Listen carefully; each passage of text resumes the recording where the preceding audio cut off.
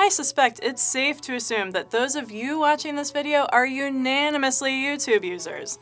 Whether you create videos, view videos, or both, you may find yourself wishing you could customize how you receive activity notifications for videos you care about. Welcome to the Sheets to App Show, where we talk about how to tame these tabular beasts into productive applications. In this session, we're looking at how to build your own custom YouTube tracker, so stick around. So how difficult is creating and customizing a YouTube notifications app?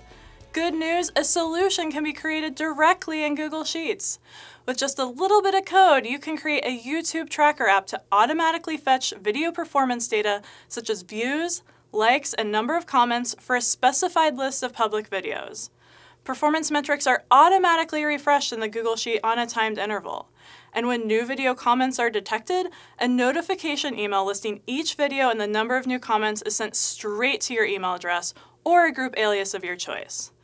So what does it take to create this mini application?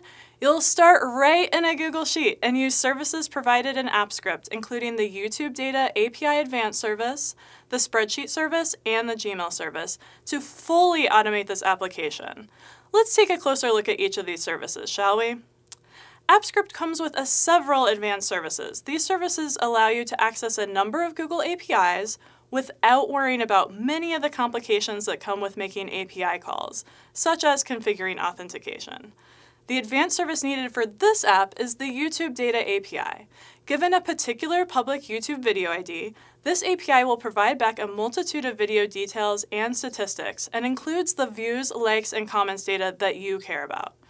How do you get the data received back from YouTube Data API into your tracker? That's where Spreadsheet service comes in. By using methods like getRange and setValues, you can move through the spreadsheet and update values in particular cells with the freshest data. Finally, back to that initial challenge, which was being notified of new viewer comments so you can jump into the conversation. This is where Gmail service comes in. This service allows you to send emails programmatically. You can provide logic in the app script that tells Gmail to send an email notification whenever new comments are detected.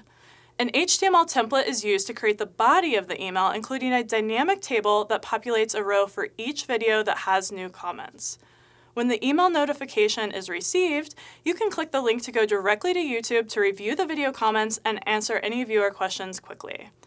Whether you're looking to set up your own YouTube tracker or see examples of these AppScript services in use, head over to the G Suite Solutions Gallery link below. Here you'll find everything you need to get your own YouTube tracker up and running, and the full source code for the solution. Thanks for joining this episode of Sheets to Apps. If you found this episode helpful, please click like and subscribe to the channel.